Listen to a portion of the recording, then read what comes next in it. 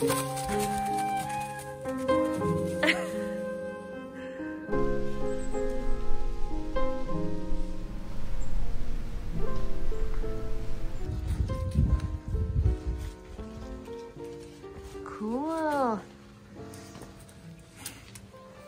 Come on, let's go check it out. Yeah, I don't see any mouse turds. Pretty nice shelter. She's trying. I'm coming down. I'm coming. So I have to brag on this pack a little bit because I started off with a pack weight under 30 pounds.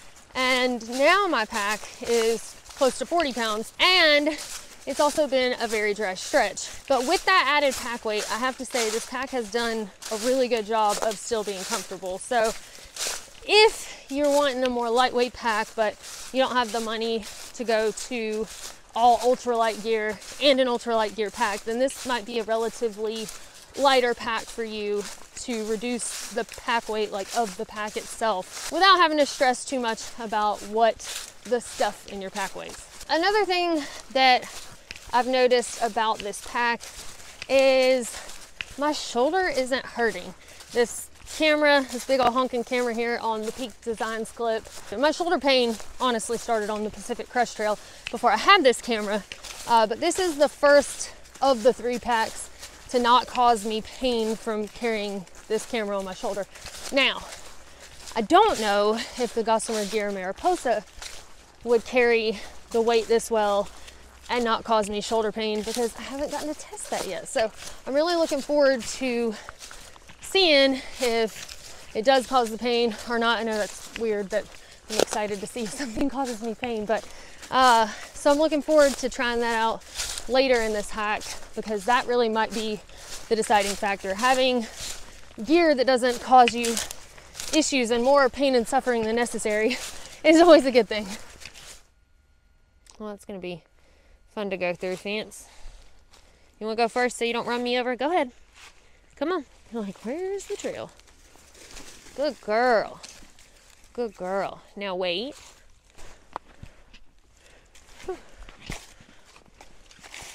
Goodness, the trail just washed right away. Oh, is it missing right there?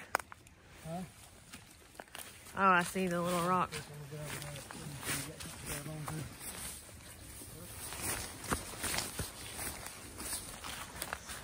Ooh-wee. Don't want to fall off right here. Gobble, gobble, gobble. It didn't work. We just heard a turkey fly off. It's not funny. What do you make a turkey noise then? You can't, exactly. Uh-oh.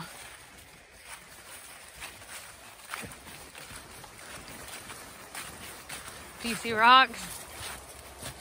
Oh no! This cold and a creek this wide. Get as little wet as possible. I'm gonna take this off so that she has something warm to put on after this. Whoop. Good. Good.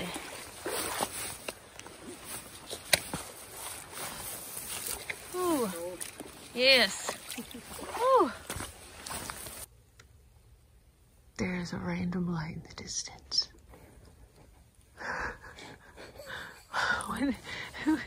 What is it? It kind of looks like a Christmas tree in a window, but maybe a campsite with a Christmas tree. It might just be somebody in their tent and they're wondering why we stopped and we're spotlighted. We're freaked out. We're freaking them out.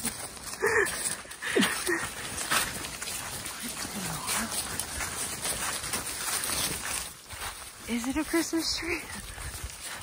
Maybe it's trail magic. I don't like nighttime trail magic. Marty, would you like to say what it is? Not a Christmas tree. What is it? It's the moon. The moon strikes again. I I'm dying. That is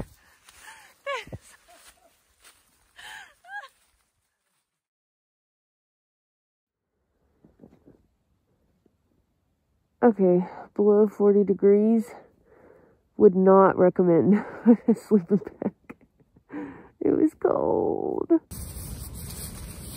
So here's the loftiness of the Aegixmax off of Amazon. Not very lofty. I've heard if you wash it, it lofts up more. But check out Miss May here. Oh, she's got that lofty underquilt from a hammock, which fits her perfectly. I can't believe I never thought about that before. So if you have a four-legged hiking buddy, that might be something that works for them. Wanna eat? So the idea with this is that you push this part into the little thing right there to push the valve open so that the air can come out. Kind of nifty.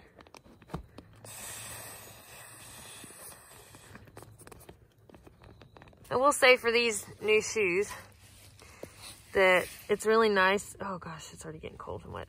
But the cushion here is nice, except for when it's soaked. So these don't dry as fast as the Ultras and they hold more water, but otherwise they are pretty cushiony and comfortable. But really, that's the only downside that I've noticed. I really like them. They're not cute, but they have done a really, really good job of keeping my feet comfortable. There's enough room in the toe box. I haven't had any issues with blisters. I haven't felt my plantar fasciitis flaring up, and I don't have the insoles for PF in my shoes right now. I think that they certainly protected my feet a bit more from the rocks when we were going through the rock garden area. I just know with the Ultra Lone Peaks that I would have felt them more, but I would definitely continue to wear these shoes on trail.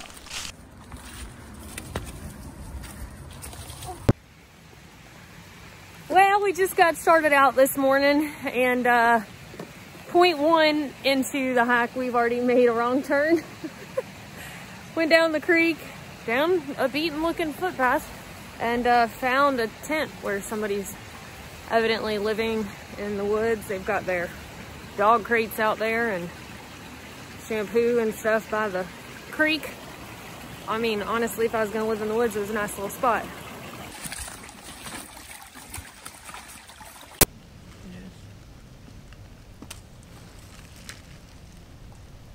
Do you know that this is the snack bag?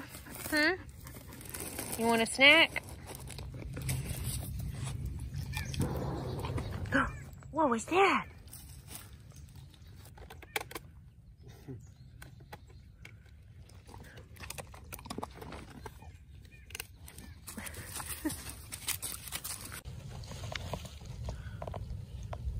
What in the world is that?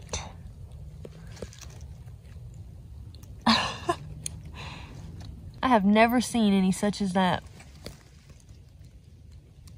It's like a hermit crab, but it's a bug.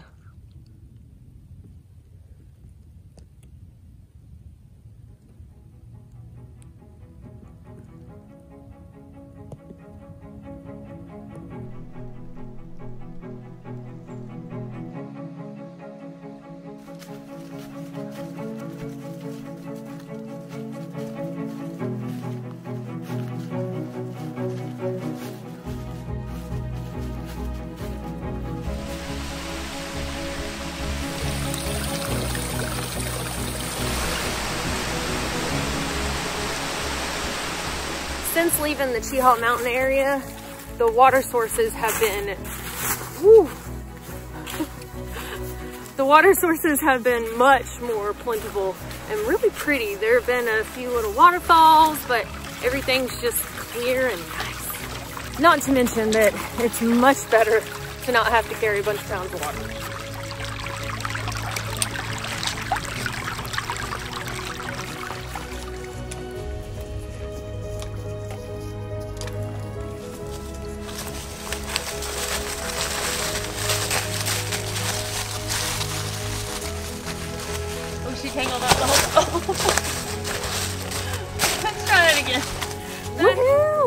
last mile 100 today of the Pinhoti Trail. Kind of exciting. I don't know, the first 100 miles of any trek, you finally feel like you're getting somewhere. One more time. The third time's the charm. Currently hugging my leg while we walk. She loves to stay right there on it. Let's go. That's the wrong way. Come back.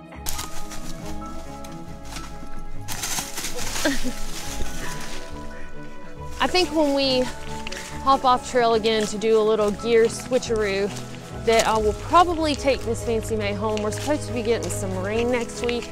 I just don't want her to be miserable unless she has to be. I think she's had a really good time, and the trail just always seems to do her a lot of good. So I'm sure she'll enjoy getting spoiled at home by her Aunt Montana just as much.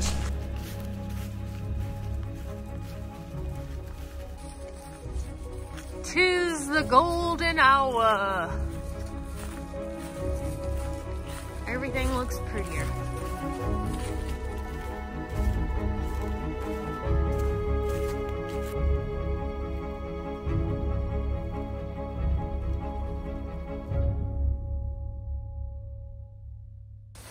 And we're night hiking again. Surprise, surprise. We've only got 1 mile left though. The big Agnes AXL Air sleeping pad has been pretty comfortable. It does feel a little cool now that the temperatures are dropping, which makes sense because it's got an R value of 2, so it's really rated for 3-season weather and not these temperatures that we've been having here in Alabama. So I'm switching it out to the Thermarest Neo Air X-Therm, which has an R value of over 6, I believe, almost to 7, just because I think it will help me stay warmer, and I don't mind carrying a little bit extra weight if I can be warm at night. Right now it's cold, but it's only getting colder. Like tonight and season-wise.